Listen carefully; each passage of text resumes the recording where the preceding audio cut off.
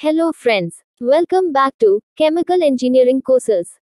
Today we learn about B reflux, types of reflux, importance of reflux and effect of reflux on costing. Also we learn when we use partial reflux, when we use zero reflux, and when we use total reflux.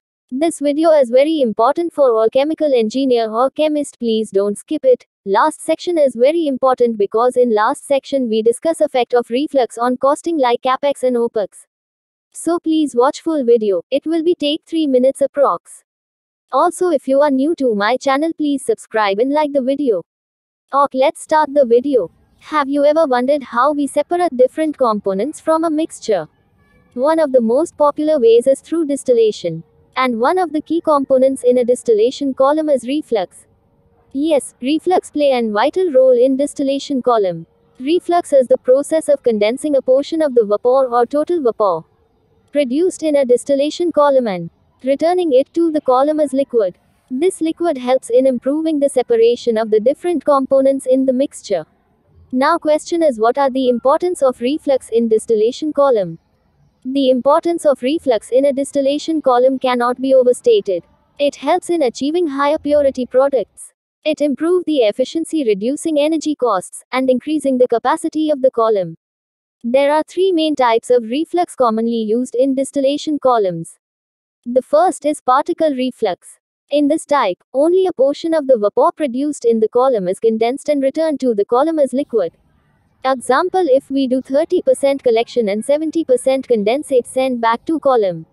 Now question is, when we use partial reflux, and what are the advantages and disadvantages of partial reflux?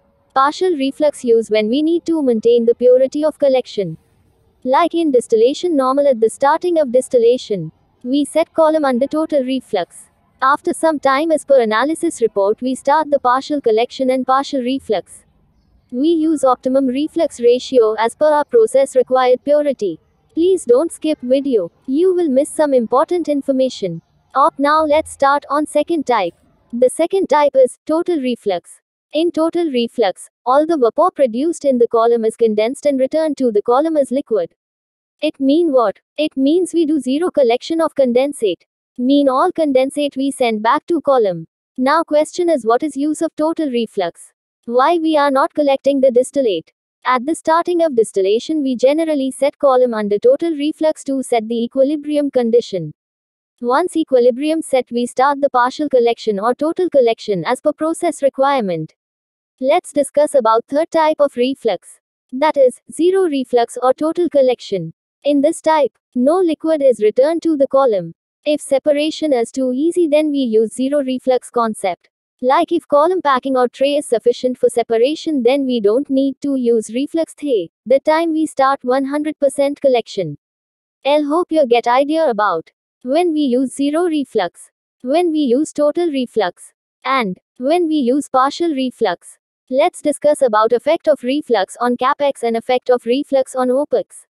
In case of total reflux, we need more diameter of column or need more energy for heating and cooling both purpose. So, if we use total reflux more time, like for 2 hours or 3 hours, we need more operations cost. Need more operation cost because it consumes more energy. In case of partial reflux, if we increase the collection and reduces the reflux, we can save the energy. It means we can save the operation cost. Also, if we use more collection than reflux, we can save CAPEX because if collection is more, then automatically we need less diameter of column or less heat exchanger size or heating and cooling. In short, if we use more collection, then we can save initial investment, that is CAPEX. Also, we save the operating cost or OPEX. If we use more reflux, then we need more CAPEX and also we need to spend more operation cost. Mean in case of more reflux, we need more CAPEX and OPEX both. So, whether you are producing chemicals, refining petroleum, or making your own spirits, reflux is an important process in achieving the desired results. In description section you will get some important video link and some very important article for chemical engineer or chemist. Please check the description box. Thank you for watching, and I hope you learned something new today. Don't forget to like, comment, and subscribe for more videos on chemistry and engineering.